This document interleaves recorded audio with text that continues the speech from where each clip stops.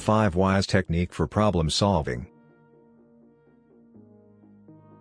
Unforeseen events or problems might occur in any process.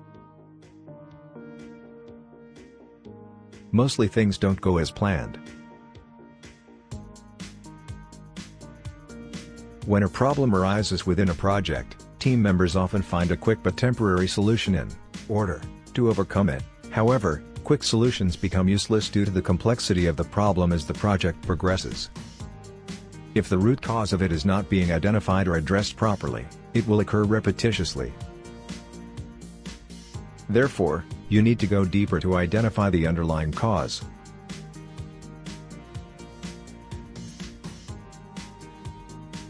Five Whys technique is a simple tool which is developed by Sakichi Toyoda to do this. Basically, the 5 Whys relies on asking why several times to understand all the signs of a problem. It is often used in conjunction with other techniques such as fishbone diagram, Six Sigma, and Deming Cycle. For example, imagine your organization is performing a project but the client refused to pay the progress payment, because you completed the activities late. Although everybody is aware of the delay, no one knows why the project runs behind.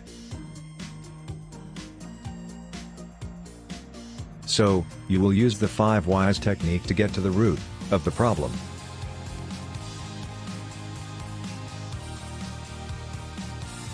The team members tell that they completed the activity late.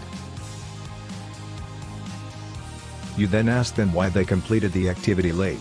They say that the activity took longer than estimated.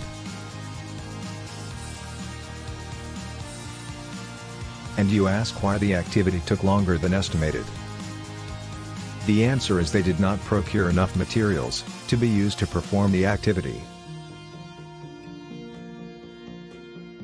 Again, you ask why they did not procure enough materials.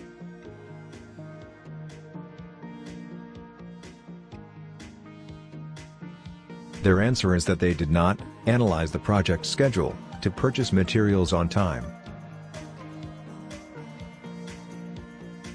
In this case, it took 4 why questions to understand the root cause of the problem.